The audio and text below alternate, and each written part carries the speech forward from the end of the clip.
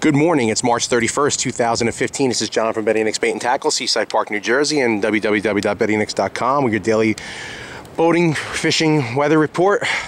Gorgeous day, other than it being chilly this morning, really chilly, but I mean the water's perfect. Green, mean, perfect white water.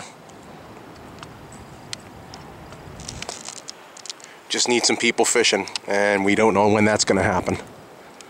But it's a gorgeous day. Doing a video from a different spot here in the Heights, or not the Heights, but the end of the Seaside Park. There's not much else to say. We got to get some people out there for a report, but beautiful day. It's supposed to warm up by the end of the week. We'll see what happens this weekend. Peace.